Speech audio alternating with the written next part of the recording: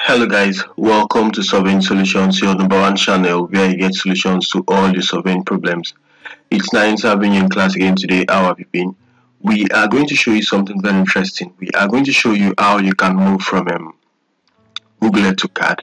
There are different videos on the channel where I've shown you that. However, on today's video, we are going to use a different approach. We are going to use an AutoCAD LIS. We are going to use that LIS to now import a KML file to AutoCAD, right? Good. So now, maybe you have some shapes here, maybe some plots or whatever the case is, or maybe some routes or some parts on AutoCAD, sorry, on KML, that's Google Earth, right? Good. And you want to move it to CAD for some finishing touches, right? Good. So on the video, or let's say on the channel, we have different videos how we've used QGIS as the intermediary. However, on today's video, we are going to use a LISP file, right? Good. To actually to bring in that KML file to AutoCAD. So the first thing we are going to do is that we are going to load that LISP file. So if you're coming to the channel for the first time, you can encourage us by subscribing, and if you're a returning viewer, thanks for always checking up on us. So we are going to use the upload. So we type upload and then we hit enter, right? Good. Then when the load and upload applications window comes up, you now navigate to the folder you're working on, or maybe where you save that LISP file. We've actually saved it on the folder called KML to CAD.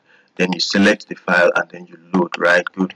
You can see that it has been loaded successfully, right? Good. Now, so if you're loading it for the first time, you will have to see some other options. Maybe if you want to load it for once, maybe if you want to load it always, and some other options. So you can just follow through it and then you just select the right options, right? Good. So it has been loaded, so we can just close that, right? Now the next thing is for us to call out the application, right? Good. So we type IRT, that's a shortcut. Now the IRT will now help us to load that LIS that we already have. It's used to import online maps, right? Now there are different options here, and then we are going to see how we are going to select the right options. Now under the territory, we are going to use world because we are not specifying it, or we are not limiting it to any other territory. For the coordinate system, you click on this drop down and then you select any of the coordinate systems that actually you are working on, right? Good. So most times it's the projected system that we use on CAD. So you just scroll through to see which of the UTM zones your location is, and then you select them accordingly, right? Good. Then under the search engine, we are using OpenStreetMap. Then for the map type, you now scroll down to where you can find, maybe if you're not there yet, you just scroll down to where you can find KML. Then under KML, you select import, because we are trying to import the KML file, right? Good. Then having selected that, you now come down to the folder. That means the folder where you have your KML file that you want to link this particular LIS with, right? Good. So you click on this browse. Good. So the folder has been linked. We actually saved it on a folder called KML to CAD. So upon doing that, you just click on OK. Now the next command is for us to now select if we are going to bring in the KML file as a file or as a directory, right? Good. So if it's a file, you can type F, or you just click on file, and if it's a directory, you can type D, or you click on directory, right? So since we are going to use file, we just click on this file. Good. So you navigate to the folder you would have saved your KML file. Then you now select the file. Then you open, right?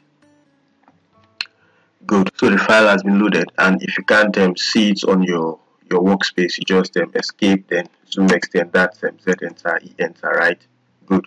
Then it loads it. So this was actually the file, or let's say this was actually the shape that was saved on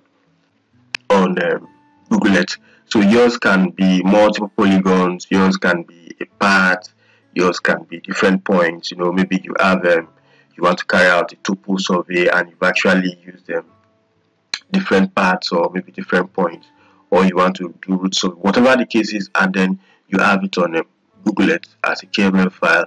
You can easily import it to AutoCAD using that LIS, right? Good. So this is the process you can use, or this is the process of importing a KML file to AutoCAD using that LIS file.